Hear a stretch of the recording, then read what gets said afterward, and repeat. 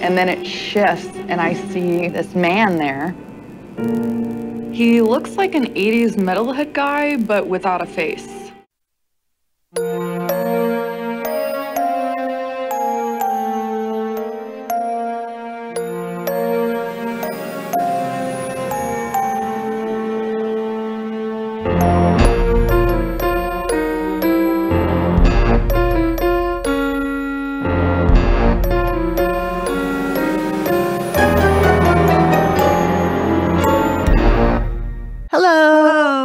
Hi, Ghosty fam. Welcome to the Activity Continues podcast.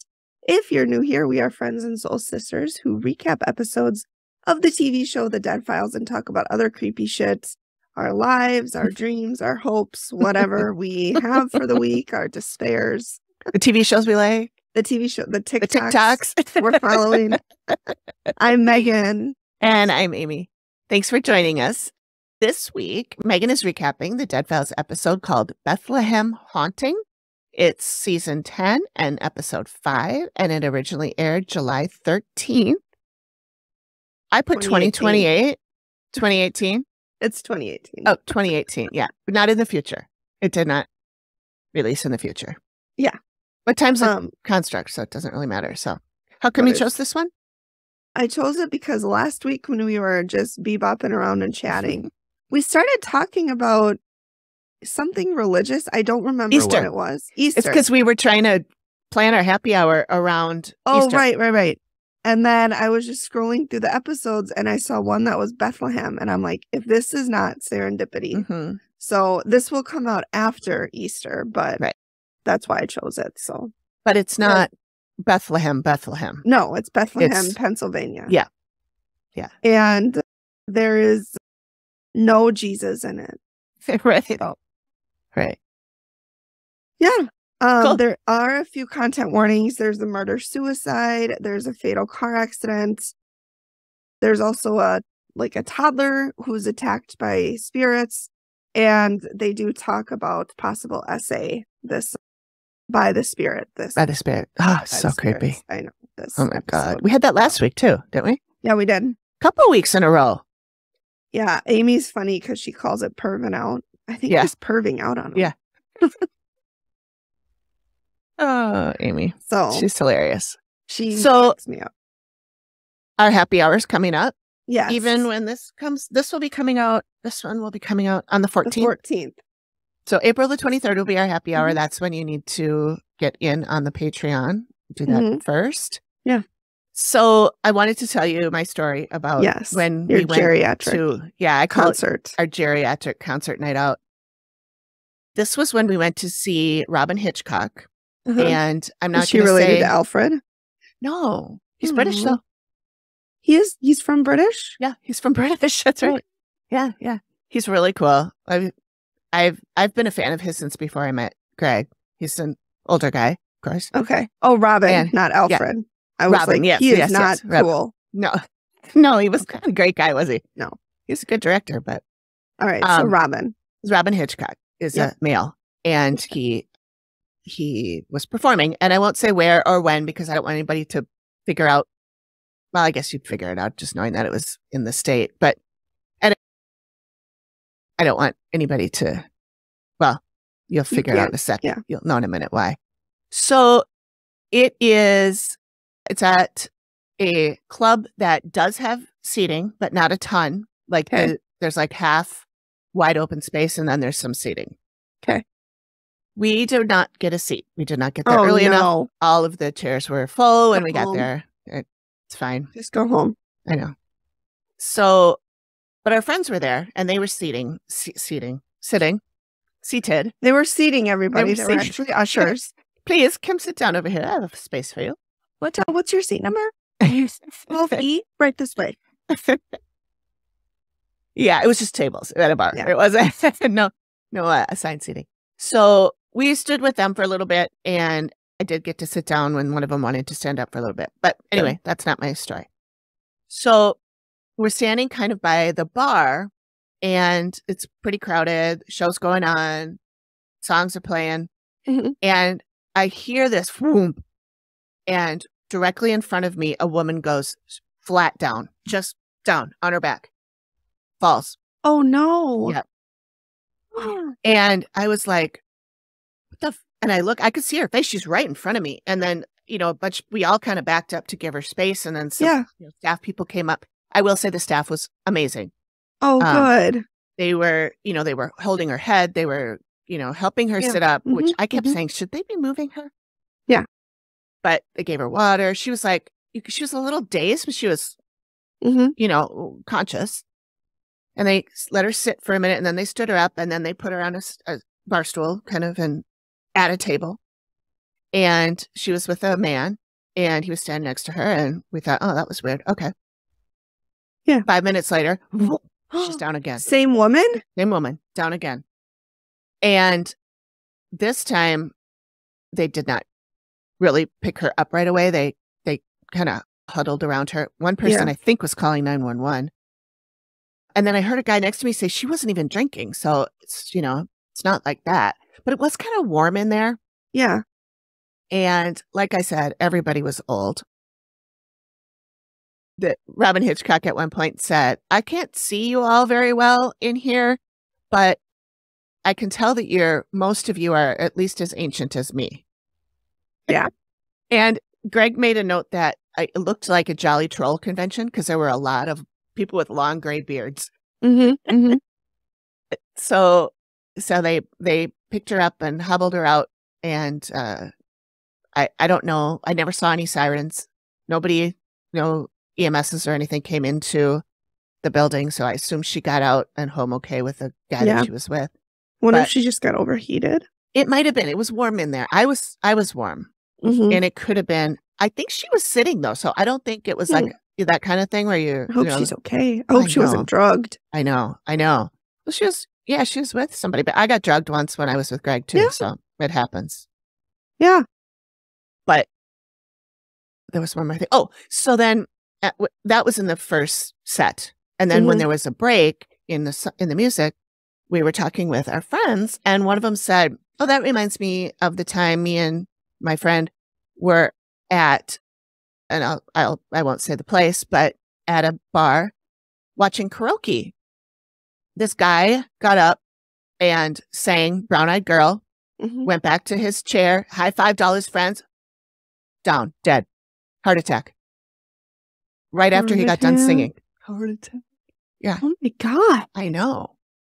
Paramedics came in, he was already dead. Shouldn't karaoke. I know. It's the lesson there. I know. Wow. I know. I can't imagine. Anyway, I wonder if he's haunting that bar. Maybe. Singing Brown Eyed Girl every night. Yeah, you should. It's a good song. Yeah, I don't like it, but I know a lot of people really? do. Yeah. I don't like. Is it too mainstream? No, it's too Van Morrison. I don't like any of his music. Van Morrison? Okay. Well, I don't know. It gives me the heebie-jeebies. I don't like it. Him and Neil Diamond. I know that's unpopular. I know. Yeah. Okay. Flip Phone Jody loves Neil Diamond, and I'm like, oh, Flip Phone Jody has good taste. Yeah. I know that I understand that they're both very, very talented. I just don't like the music.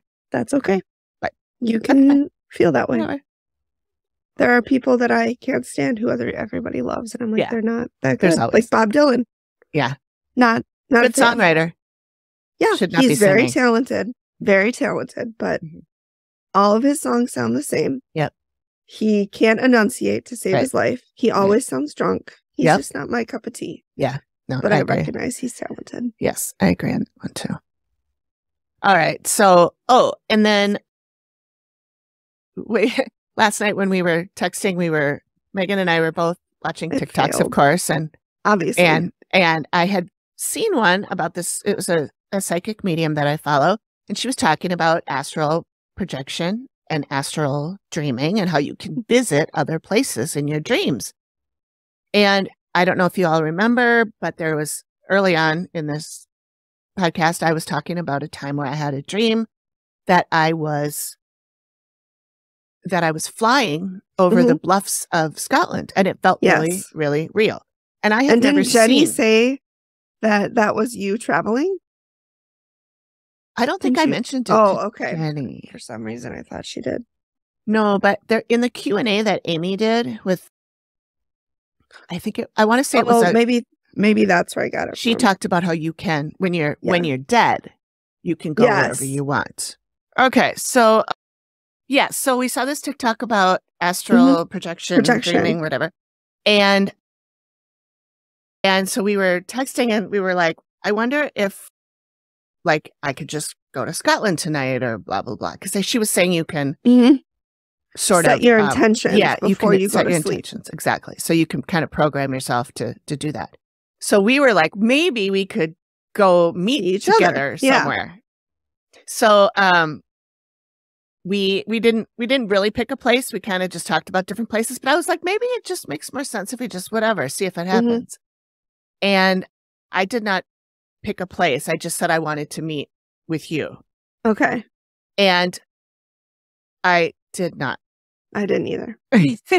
I thought we had picked your bar. Oh, I know you said that. And so I did think about that. Yeah, that's what I said. And I said it over and over, like, as I was kind of scrolling. And then, once I settled down, I was just like, I want to see Amy at her bar tonight. And then I just said it a few times. Okay.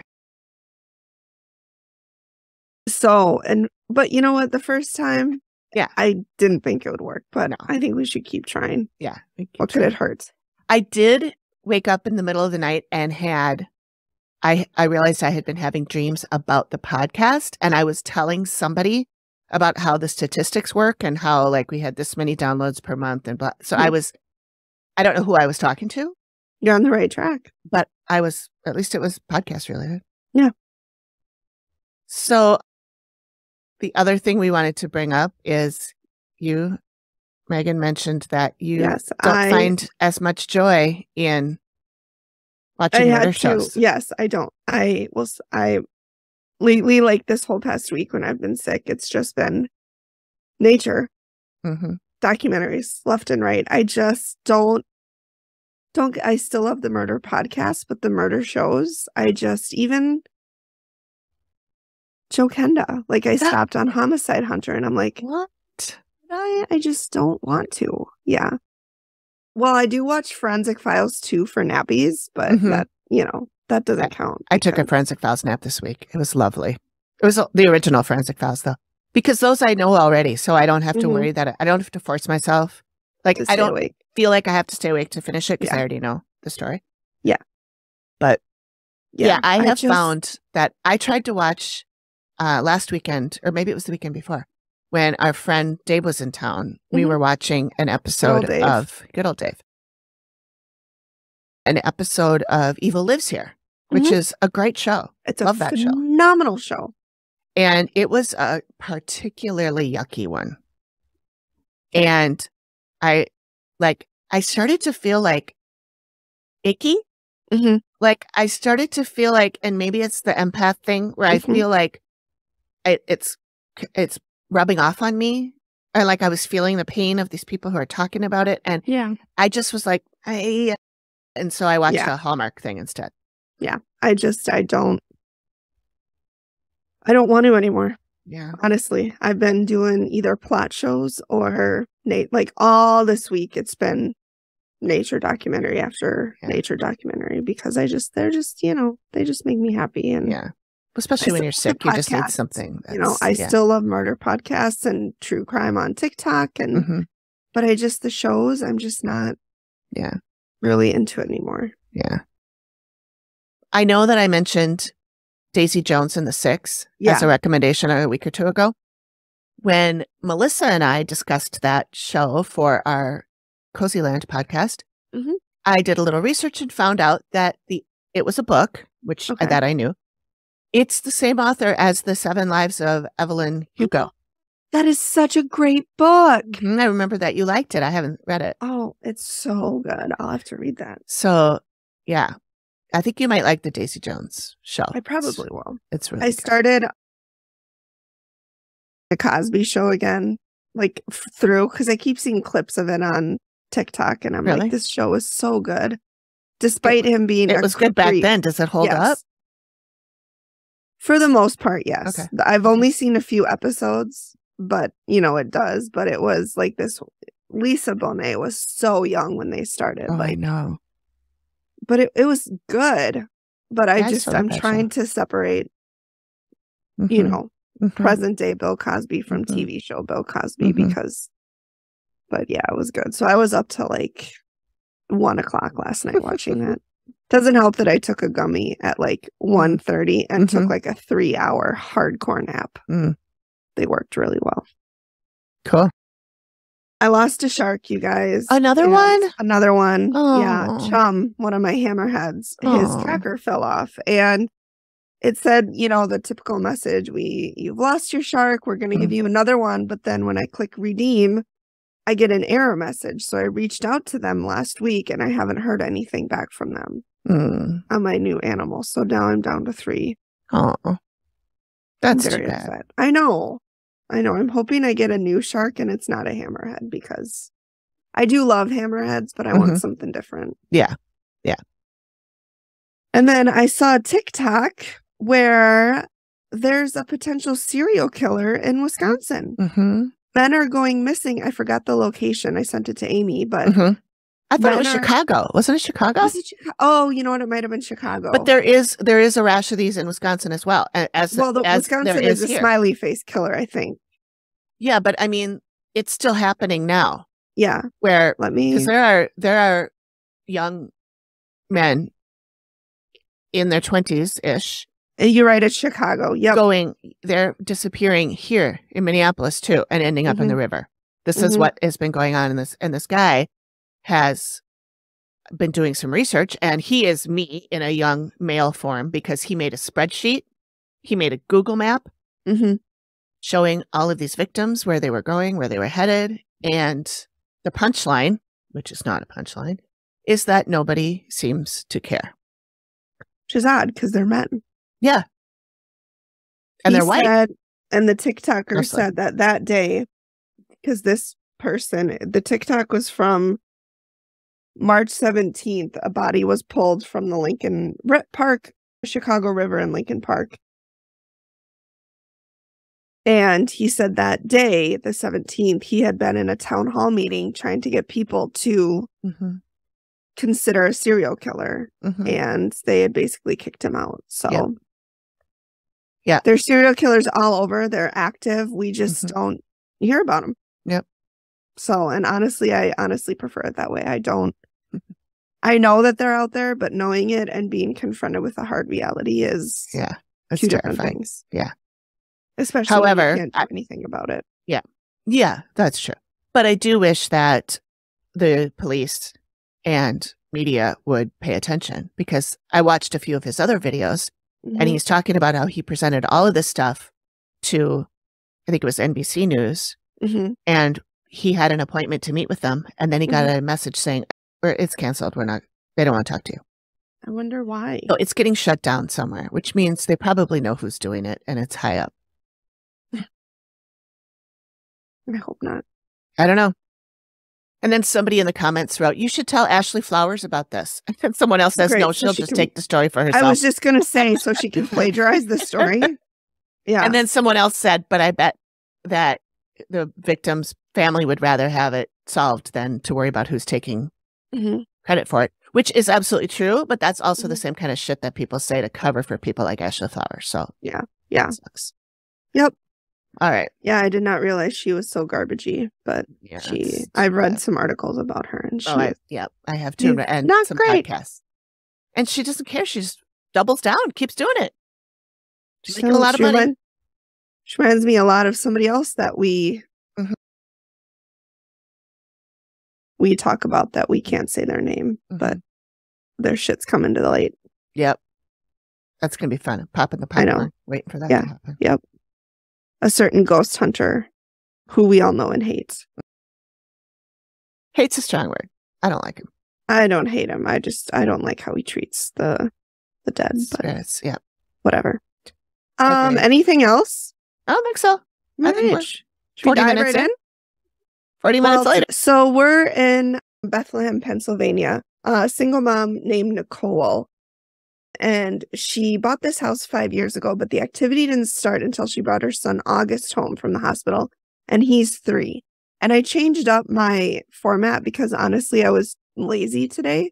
Yes, I did my notes today. Don't judge me, everybody. And I didn't want to go back and forth the way I usually did. So I just follow what happens in the show. Yeah, that's the way I do it. I know. I don't know why I was making things more difficult for myself. Well, I like to do it that way because a lot of times the way that it's edited is that it shows you something that Amy sees, and then it shows you what it really is. It. Yeah. Or the other way around too. Yep. So when we get to Amy's arrival, the first thing she says, yeah, this is not good. She said there's going to be a lot of yelling, people dealing with bad stuff. There's a lot of freaking out, crying, screaming, and she said she feels a lot of panic. So I think this is from a combination of the living and the dead spirits is what she's getting these emotions from. Okay. So then we go to Steve and Nicole. Nicole's a single mom who owns the house. She said life is a daily hell. She's really worried for her son's safety. Again, she lives there with August, her son, who's 3, cuter than a button. Cutest thing ever. I cannot with him. I know. And then her friend Patty and her daughter moved in a few months ago to try to get back on their feet, about 8 months ago. But they're actually moving out because of all the activity. Like I said, she bought the house 5 years ago, but there was no activity until August was born. She said she'll feel watched. She hears voices. Objects will move on their own. They see shadowy figures, throughout the house. They're physically touched. And August sees a man with a mustache. August says he can transform into anything. August says that this person punches August, goes into his head. His eyes will get black. He punches Nicole, and then he has no memory of it. So he's essentially getting jumped by this thing and doesn't remember it because 1, he's 3, and 2, you don't typically remember when you're jumped. So then we go to Amy, and she said when she was opening herself to the location or to the walk, she encountered a male who's with her now. The man is very upset about the living. He's very calculating with the living. He likes games. He likes torturing people mentally and emotionally. She said people might feel like they have early onset Alzheimer's. They might forget things or, think they're seeing something that's not there. And Amy said that this guy is really happy thinking about killing, specifically thinking about killing families. Thanks. So then we go back to Nicole and Steve, and they're in the living room, and Nicole says she hears knocking from the basement, and Steve is like, well, could it be the pipes? Which that is fair. Yeah. And she said, no, it happened when both the heat and air were off. So there was nothing going through the pipes. It was not the pipes. She also will see shadowy figures go down the hallway pretty regularly. Steve asks what they look like. She says they're misty and they're not solid. And she said sometimes it's one and sometimes it's a cluster of shadowy figures. And he asks, can you describe it? Is it shaped like a human? And she said, it doesn't seem human shaped.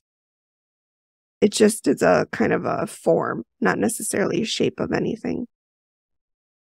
Then they show a collectible fire truck that gets knocked off the shelf. They don't show the fire truck getting knocked off the shelf. They're just like, this is a fire truck. It gets knocked off the shelf. And then Steve is like, well, I know you have cats. Could they be, pushing it off the shelf? Steve, it's not the cats. It's not the dogs. It's not the ferrets. It's nobody. It's not the pipes. And Nicole said the cats don't even go in the room. They don't even like the room. So we go back to Amy, and we're in the basement. And she said the guy hangs out there. She said he might get physical with people downstairs because he considers the basement his place. He causes hallucinations, and it's more than that. He'll read their mind, and then he projects what they think of as a ghost, and he projects what they're afraid of. So it's very tormenting. He makes them think they're hearing sounds and seeing things. And Matt asks, what kind of threat do you think this guy might pose to the living? He's a sexual predator. I think it's possibility, and I hope not, that he's perving out on them while they're sleeping in their beds. And Amy says he's a sexual predator. And she says, sound clip, I think it's possible. I hope not, but it's possible he's perving out on them while they're sleeping in their beds. Yeah. We don't like perving out. No. alive or in beds. I mean, awake or in beds. And she said the living would feel very uncomfortable in the bathroom. They'd feel watched and they might feel violated too. Gross. Yeah. We're back with Steve and Nicole in the master bedroom. And then we talk about the bathroom, and she said it feels like you're being watched in the bathroom. And she said she felt like somebody was in the shower with her, like she felt this cold air behind her. And she said it was just a very perverted feeling, like not very creepy. She said she also has been pushed on her hips a few times. She didn't specify, like, were they just like pushed in? Were she pushed forward? She didn't specify. She just said that she's been pushed on her hips. Okay. And she said it feels masculine. And then Augie comes in, and I just love him. Like, he's so cute. I only watched like the first 10 minutes of this episode, but I saw that's all he was in. That's all he was in. Yeah. And he comes in and he goes, "Hi, mommy." Yes, I know. He was so cute. And she picked him up, and Steve is going to be the world's best grandpa. Yeah. Like, I tell you what, he's going to be the world's best grandpa. Yeah. Steve, he's talking to him and he asks him what's going on. And then Augie's telling him, he says that, he sees a man, he has clothes on like me, but they're red. And he has a mustache and he has a lot of hair. And then Nicole tells Augie, tells Steve what he does. And Augie says he hits him. And Steve said, "Oh, where does he hit you?" And Augie points to his head. Poor little boo-boo. And then Steve's like, "Well, we're gonna try real hard to make that go away, okay?" So sweet. So sweet. And then, he's out, and, that's all we get of him. But that's perfect for me. We could have had a whole episode around him. I know. He's the best. So cute. So then he leaves, and Nicole turns back to Steve, and she's like, I'm just full of self-doubt. Am I doing enough for my son? Am I protecting him? Because that's the main reason, is that she wants them there. And Steve asks, what do you want us to do? Nicole says, something is attacking my son, and I want it to get fixed. And, I don't blame her. So we go back upstairs with Amy, and then she kind of pauses and turns around and asks Matt if he touched her. And he said, "No, I didn't touch you." And she said, "All right, well, something's capable of touching people here." And she's worried he might be touching them inappropriately, caressing their hair, their face, their feet. Feet. Gross. The foot guy. Ugh. I dated one. Oops, I shouldn't kink shame, but. No, we shouldn't. Well, that's true. As long as it's consenting. Yes. Consent is key. Right. And you cannot consent if you don't know you're there. So exactly. Not good. This spirit likes it when people get emotional. He breaks them down both mentally and emotionally. All he wants to do is mess with the living. Like, that's his goal, is just to fuck with them. So then we interview Patty. We interview Patty. She's the roommate. She moved in 8 months ago. Patty agrees that it's going after Augie. Every person that Steve meets with agrees that it's going after Augie. Poor little kid. Patty has seen him scared, but doesn't know how to help him. How do you help him? How do you help someone from that? And as Steve asks, why do you think him? And she said, I think it's, because he's young and he can be manipulated. He doesn't have the barriers that we as adults put up. Like, this isn't real. This is fake. To a kid, they see it all. Yep. And then Steve asks Patty about her experiences, and she said she had something brush against her in bed when she was trying to go to sleep. And then she also had movement on her bed, turned on the light, and nothing was there. And it wasn't the cats, because they don't sleep in her room. To be, I have that all the time where stuff's on my bed. I feel stuff walking around, and I feel it too. And I always just assume it's a dog. But sometimes I get up to look and there's nobody there. It's never a cat for me. It's never a cat. I think it's my old cat, who passed away, but could be something else. But I don't get a scary feeling. I'm just like, oh, someone's here again. Then we're back to Amy, and we're upstairs, and she encountered a nasty woman. She doesn't want them there, and she said she looks really stretched out. There will be a sketch of her later. She said she's taking up the whole upstairs hallway, and she's related to the angry guy. She doesn't know how. We never figure out how she's related to this angry guy, but there's competition between them. and they hate each other. They don't get along.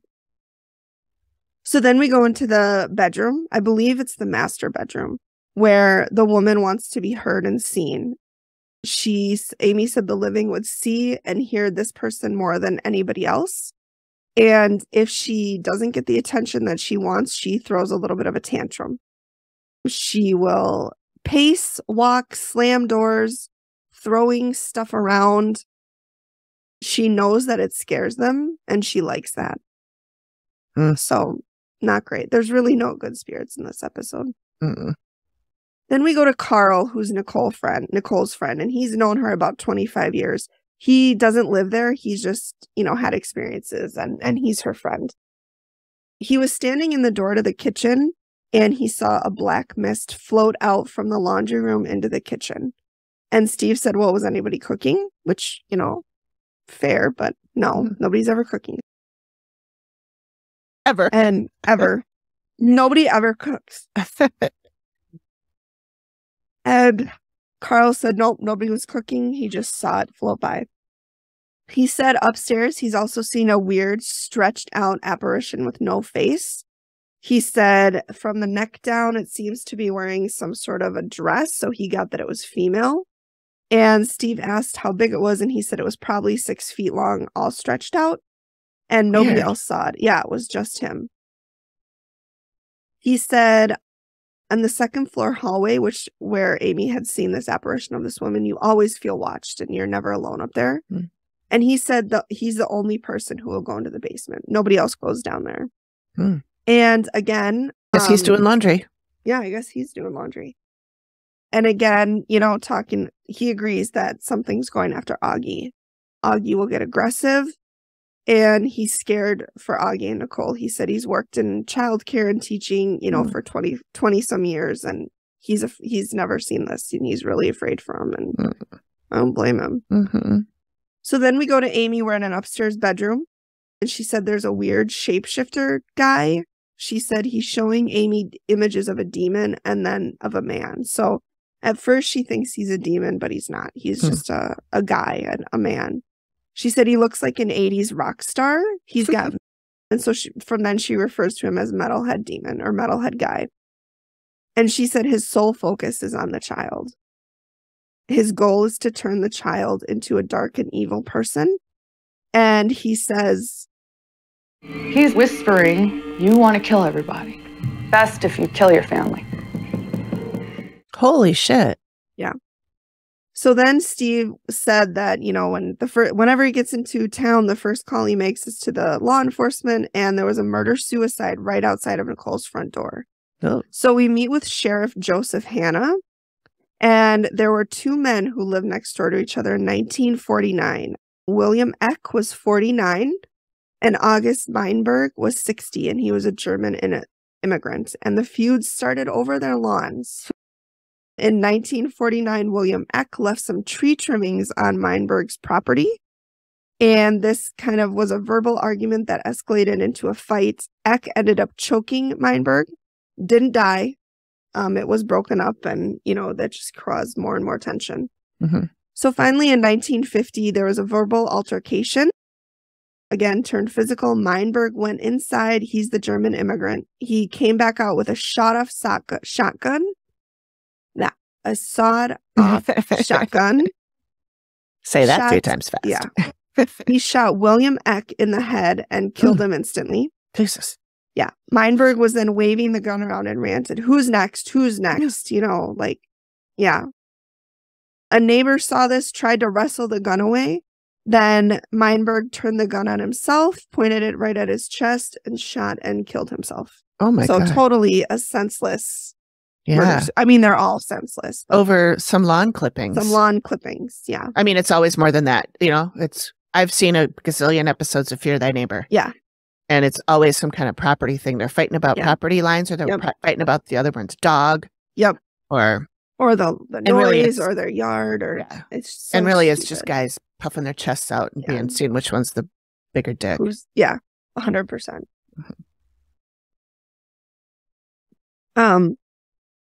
So then we go to Amy, and she said she doesn't know if Metalhead Demon lived there or had moved in and out or what, but he's a very bad guy.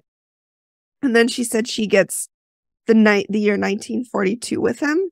Mm-hmm. She said something happened that caused him to lose faith and become a very dark individual. When he died, he focused on becoming as negative and evil as possible. She said it's possible he killed somebody when he was alive. Matt asks when he died, Matt asks how he died, and Amy says she's getting suicide from him. Oh, so it's the German guy. German. So then we go dig into the archives and we find a fatal car accident in 1997 where the person who passed away owned the house.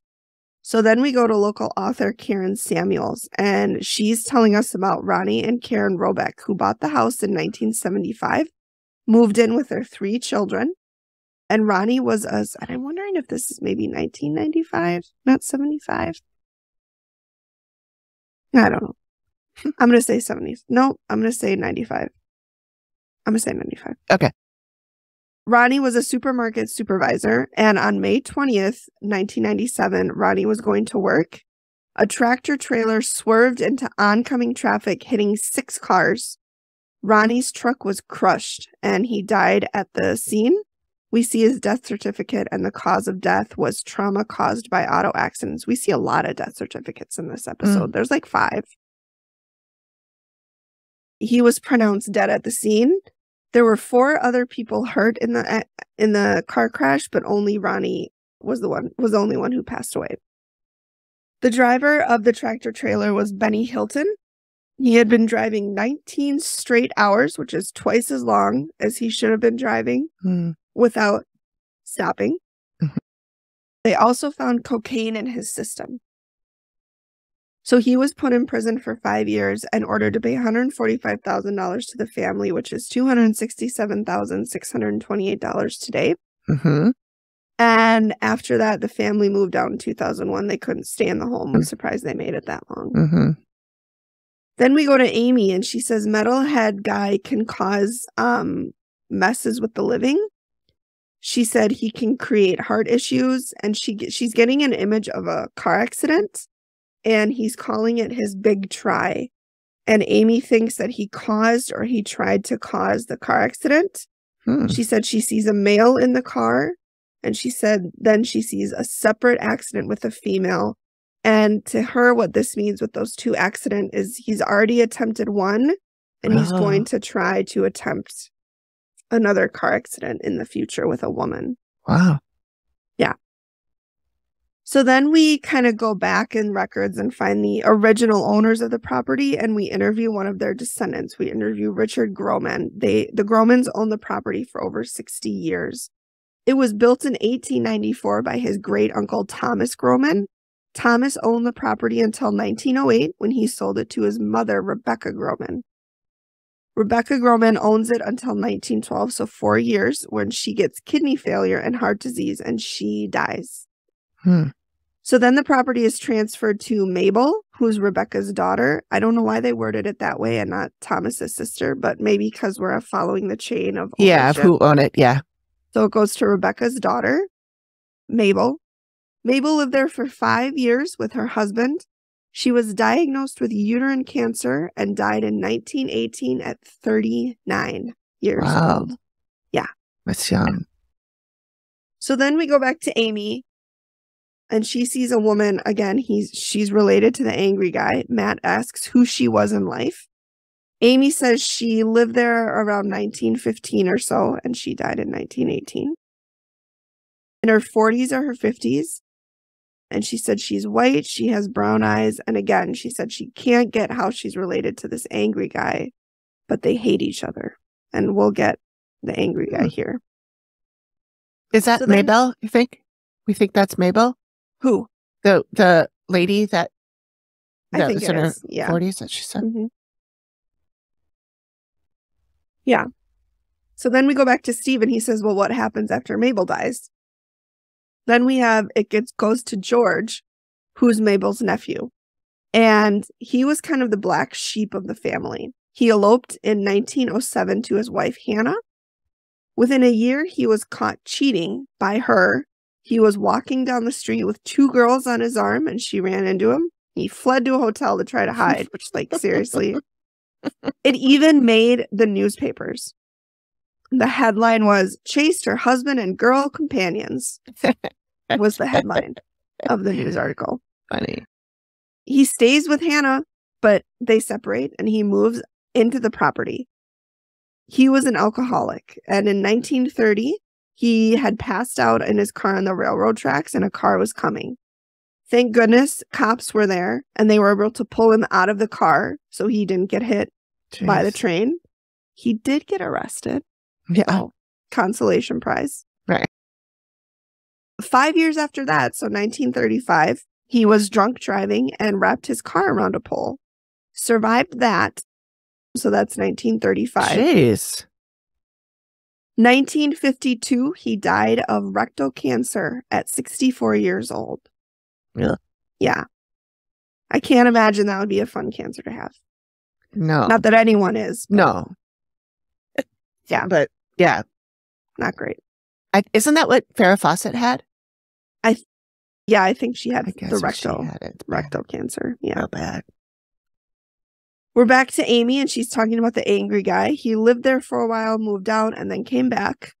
He would hang out in the basement to escape his family.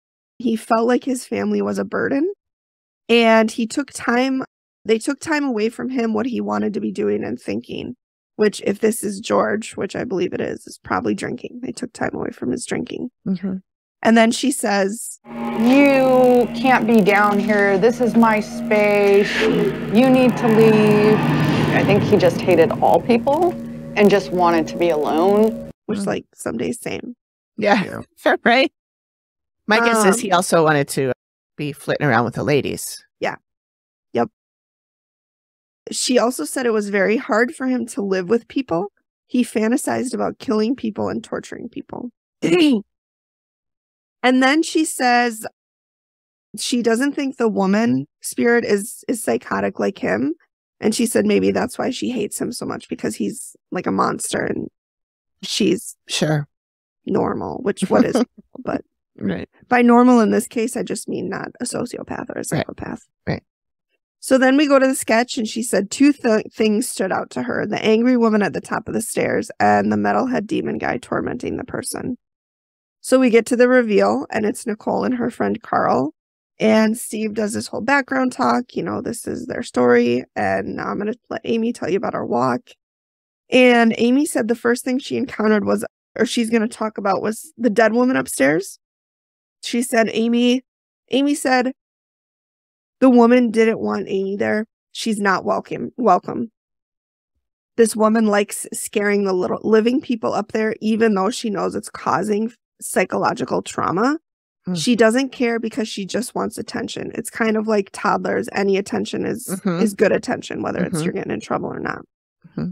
So she said one thing she does when she's bored or frustrated or not getting the attention she wants is she throws tantrums. And Amy said you might hear stomping. Again, like a toddler. Yep, like a toddler. And Nicole says she hears pounding on the floor like somebody is holding a broom handle and pounding the floor. And Amy said, oh, yep. She may try to be seen, and she can throw things. And that's when Nicole talks about the fire truck flying off the mantle of about 3 feet. And Steve asks what she would look like if people saw her, and Amy said her face is really stretched out, and Amy had a sketch done. And let me send you because I took pictures of it. Beep.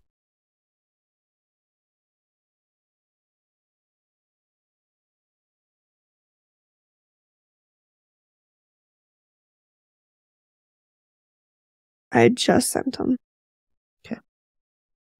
And then once Amy says she had a sketch done, Carl said that he did see an apparition of a woman.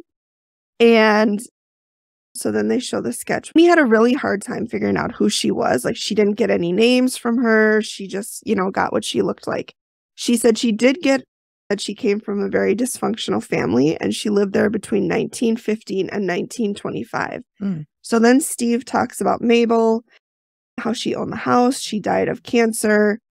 She died in 1918. And then Amy thinks that it, definitely could be her.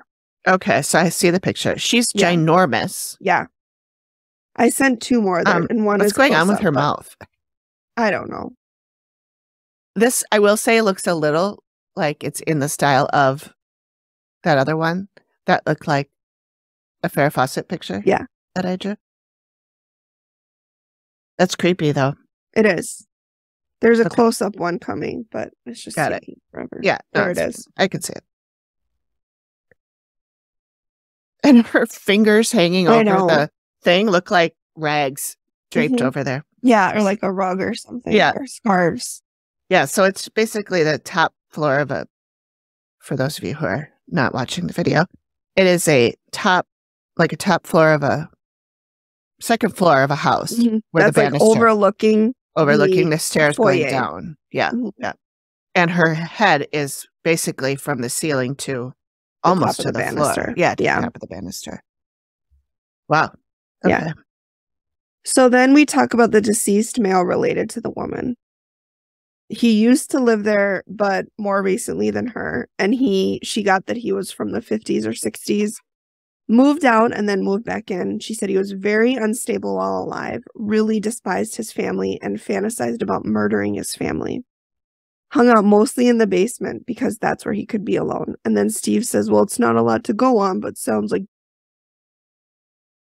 Went to him, remember, after Mabel died. He was her nephew. He eloped with Hannah in 1907, cheated in 1908, and then separated and moved back in with his parents. Steve asks if he does anything, and Amy says yes. He can press, he touch you, gets violent, he will hit.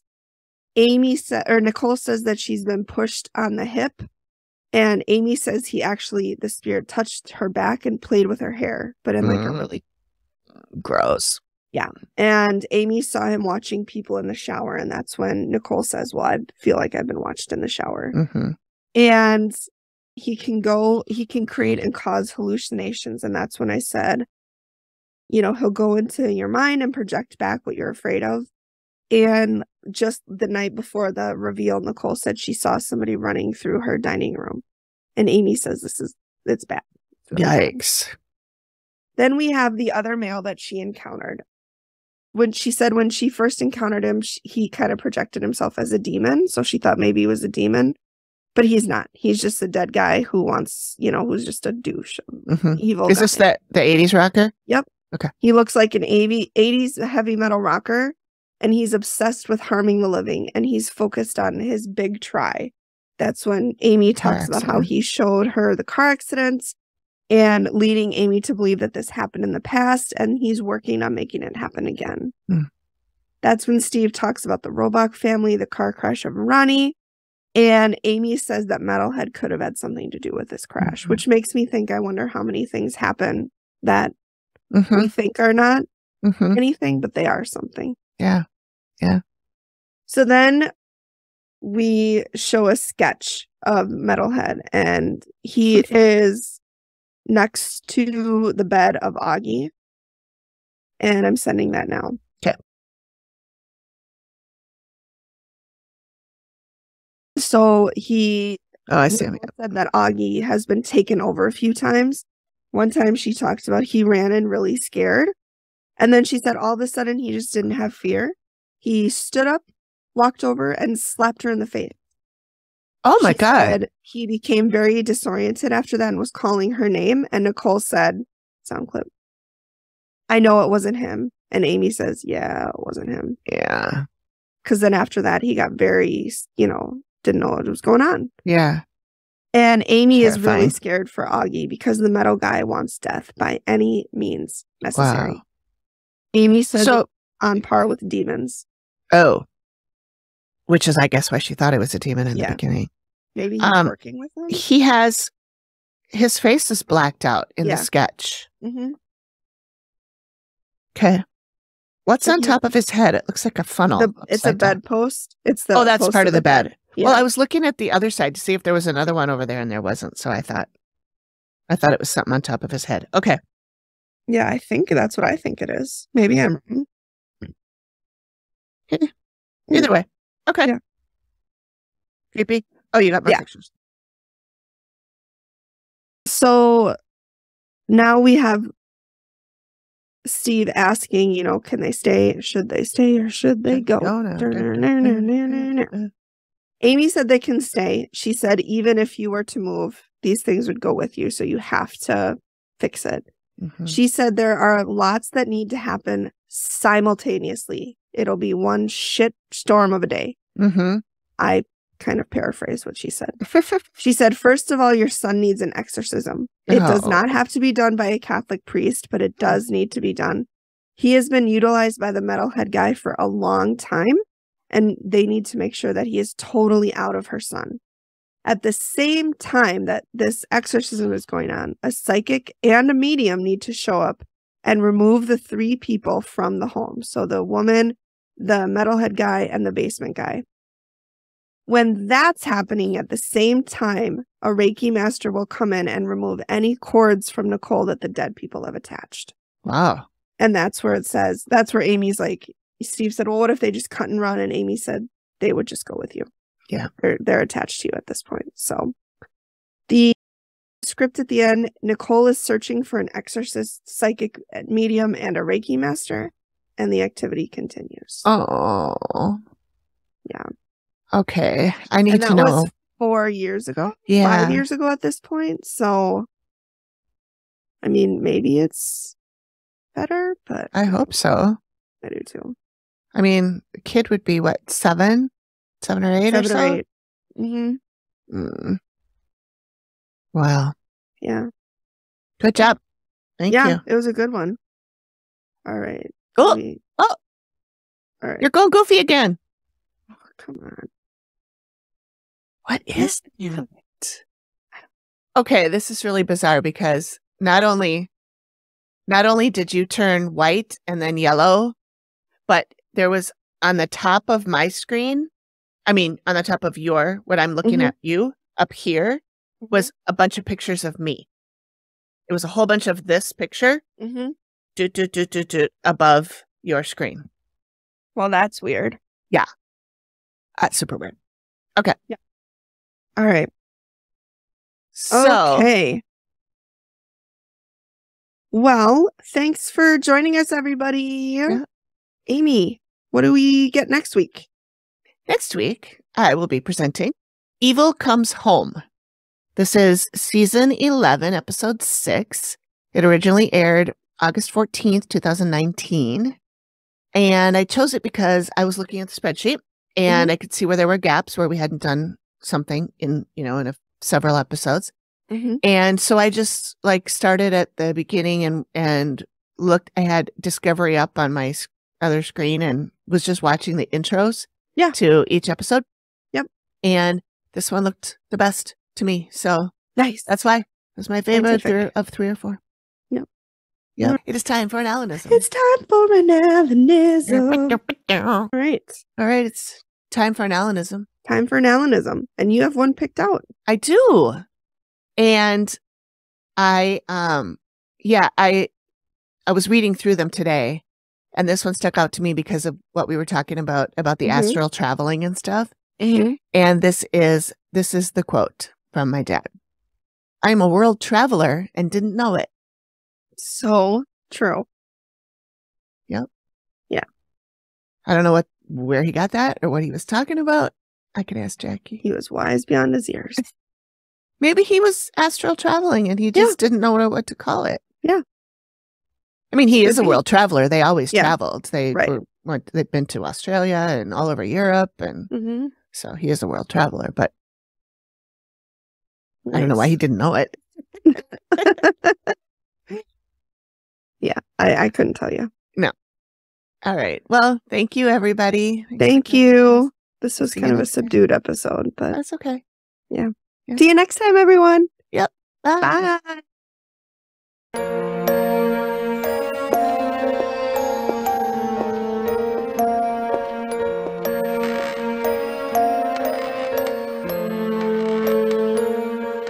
Thank you for listening to the Activity Continues podcast. We really appreciate you giving us your ears for a bit.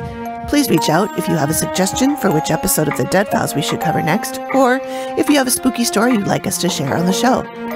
We can be reached at theactivitycontinues@gmail.com or through our website or any of our socials. Links are all in the description of the show.